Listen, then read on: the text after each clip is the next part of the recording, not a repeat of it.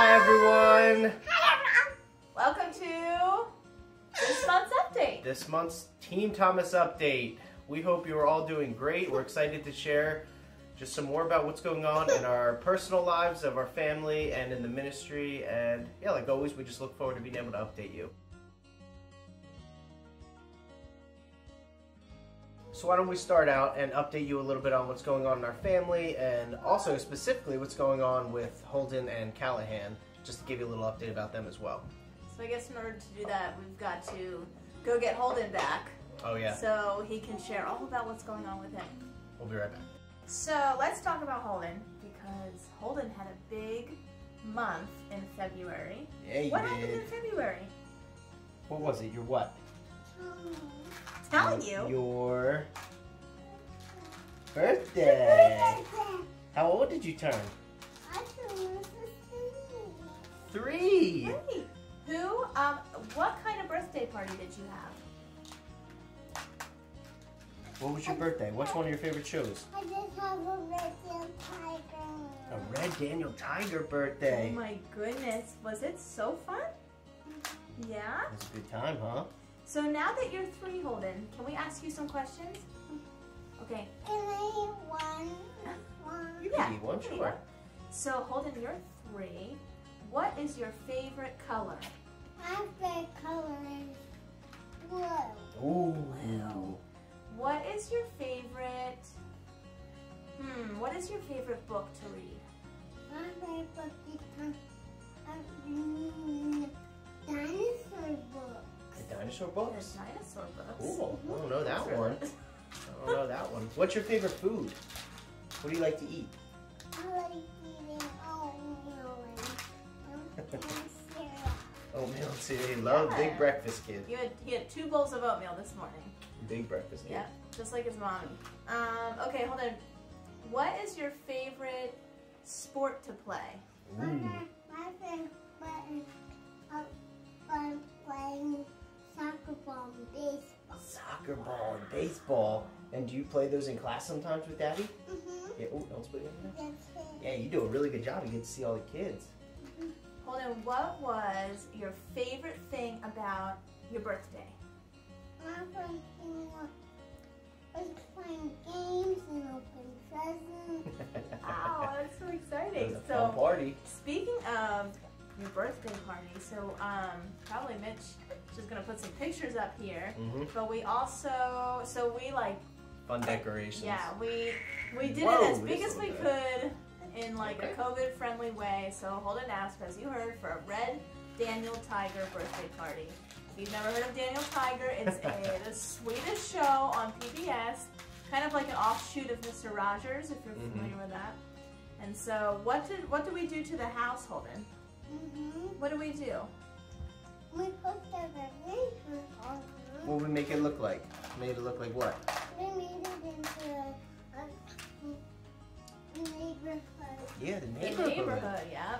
So Mitch and I, Holden went to bed the day before his birthday, and Mitch and I kicked it into gear and Oh, tried yeah. our best to turn most of the rooms in our house into one of the It looked really good. settings from the show, like a scene from the show. Yeah, it so looked really good. yeah, it was fun. So I think Mitch put together a little video tour of it. So are you gonna put that maybe in the update Yeah. somewhere? Like if you scroll down, it'll be in video. Uh-oh. Kid's falling apart. Hey, Holden. High five, bud. Good job. Thank Happy you. Thank you, birthday. M&Ms. Now Holden, who is sitting right next to you? Do you want to introduce? Who's this? Who's this? I'll show it that Gotta take your hand out. Who is it? from your face. Who's this guy? Can you tell Callahan? them? Say, You got these all over your face, boy. what do you always say whenever we come up to someone in the park or grocery store? Holden always says, what do you say? You point to Callie and you say, This is mine. This is my brother. What's his name? My brother named Callie. Yeah, my brother named Callie. Should we do Callie's update, Holden? Yes. Let's move into Callie's update. so Callahan turned 6 months old yesterday.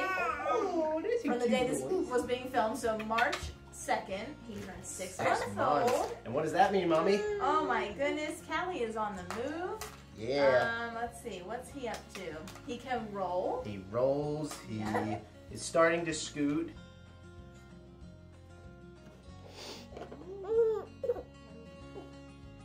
Yes, Callie! Yes! You did it, buddy! You did it! He does like the inchworm. Like, Yeah. he can get himself to what he wants just by scooting. Are you on the edge of crawling? Oh, are you? You don't want to tell them your secrets? He is a little ham. He is amazing. We're hoping very, very soon, actually probably this week or next week, we'll probably give him some food, almost says food, solid food for the first time.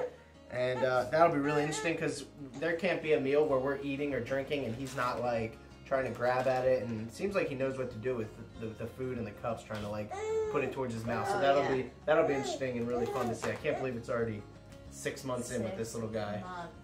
Yeah, 6 months. Yeah. Yeah. Is there anything else going on with you? Oh, so Callie had his first experience with snow. I want to say within the last couple of months, and so that was fun. So I think at 6 months, babies don't really do that much. So I think that probably sums up a little bit of what Callie's all about. But we'll continue to keep you updated on how this not so little man is growing and yeah, just what he's up to. You know what the best part about it is seeing these two together and just seeing the relationship that they have, and it seems like they have their own little almost non-verbal language that they speak, and it's just so sweet to watch. And You love your brother? You love him. what's your favorite thing about Callie? Okay. What's your favorite thing about Callahan, your brother? What do you like to do with him? I like to play games with him. You like to play games with him? That's cool. So that gives you a little bit of an update about our two boys and what they're up to. How about we move into sharing a little bit more about what us as a whole family have been doing over these past couple months since our last update. So, since the last update, Christmas happened. We hope you all had a Merry Christmas, and we did all the Christmassy things, and that was really fun. And then, I would say, like Holden said, we did a lot of snow play this last Ton of snow we got. Yeah. Got a lot of snow so far. Yeah, and one of us is hoping that the snow's not over, and one of us is hoping that we don't get any more this year. But we did have fun with the snow that we got. So Holden, what was your favorite thing about being in the snow this year? Yeah, you're a good shoveler. And going sledding. You remember Daddy threw snow at you? And going sledding. You remember I threw snow at you and you fell? Switch. That was funny, wasn't it? And going ice skating. You've been ice skating? And going skiing. Yeah. All those snow things. Probably the other biggest thing was Holden's birthday party, which he already told you about. And, Honestly, it's been a very, in this season, not only just the season of the pandemic, but the season of, you want me to take one of these guys? Come here, buddy. In this season of just ministry and just life as a family in general, it's been, I'll wait till this guy calms down.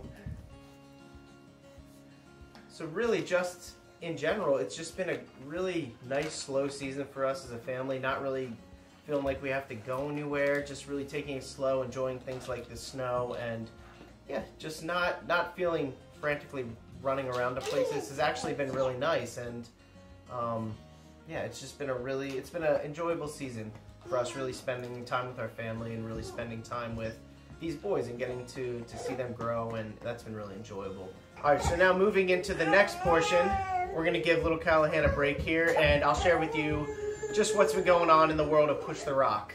So Push the Rock, like many organizations and ministries and just businesses and individuals in general, have been trying to navigate how to do life in this season. It's crazy to think that we're almost exactly a year since I think quarantine started, and in that season it just totally threw everything off in terms of our programming, and things got shut down immediately. And it just definitely put us in a season that we weren't sure about. And even a year later right now, we're still trying to navigate how we can do what we do with ministering in person to kids and doing these programs and planning for camps and doing these things in a season where things like masks and just distancing and safety and cleaning, these are just all things that you don't really normally think about during these programs. So it's been, I'd be lying if I didn't say it's been difficult. It is a task trying to plan events and plan games and things like that have these things in mind, but I think the bottom line is I'm so thankful to be able to even continue to still be able to do programs and do the things that we enjoy doing, and the things that I get to, as I share with you in some of the emails and the testimonies, just get to hear from these parents about how much their kids, especially in this season who don't have much to do, can come and, especially in a Christian, godly environment, get to play sports and see other kids.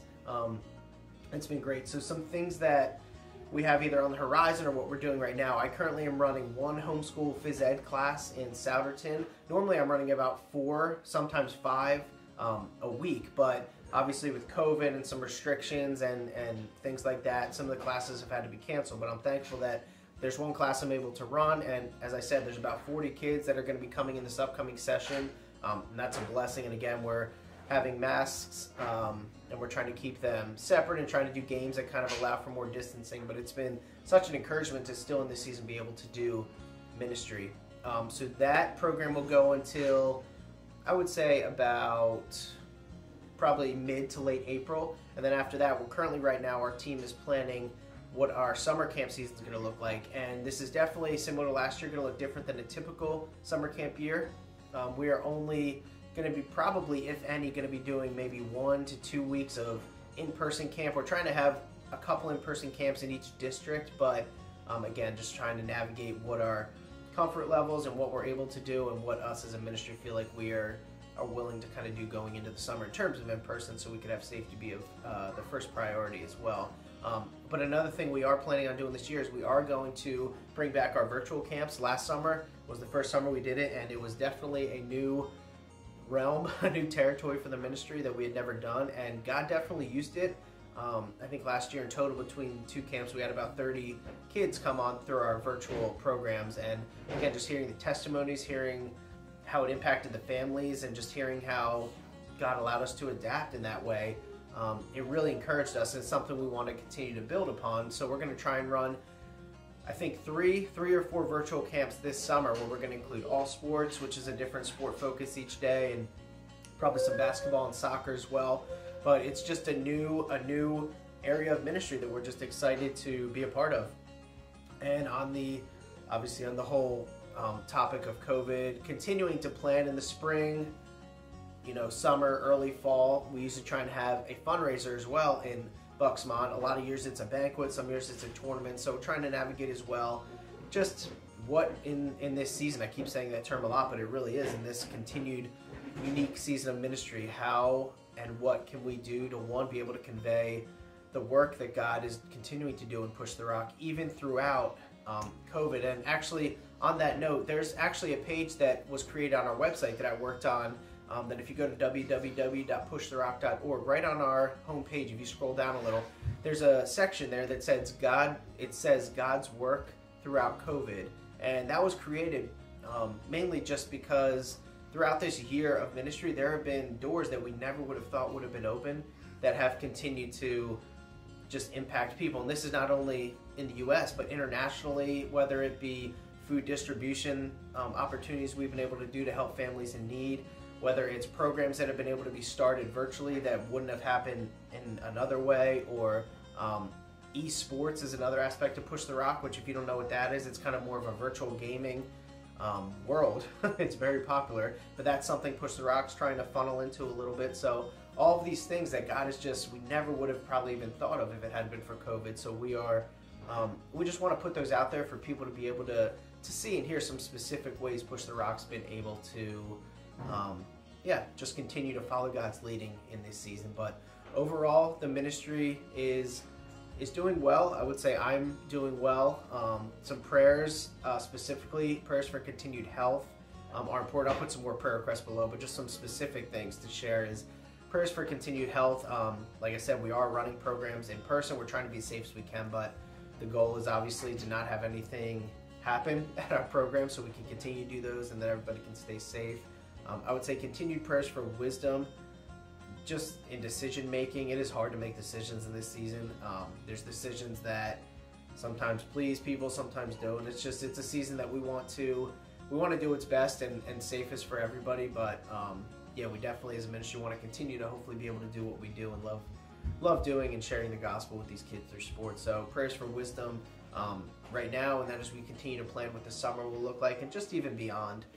Just the ministry in general right now I think needs prayer in that way. And yeah, I think that about sums up right now what's been going on with Push the Rock. We're continuing to try and be creative and expand our mind and think outside the box of how we can continue to be a light into this world, continue to provide opportunities for families and kids that don't have a ton right now to do. And again, we're just so thankful for what God has provided and excited to see what continues to happen in this season of ministry. On behalf of our family, we just want to, as always, just thank you so much for your prayers and your consistent partnership and support of our family, because we know there are so many amazing causes to give to, and especially in this difficult season, the consistent prayers and continued support allow us to be able to do what we do, help us feel encouraged, and really just continue to remind us that God has us here for a purpose, and we're so thankful for that. We're so thankful for, sorry if you could hear holding the bass playing or doing something, but that's the fun part that's about life. this, right? But we're so thankful for you, and we pray for you constantly. Please continue to let us know if there are ways we can pray for you, and until our next update, we pray that you are all safe and healthy, and yeah, we are just so thankful for you and that we get to do ministry alongside of you and have you as partners. Bye! Bye everyone, thank you so much. I just don't want.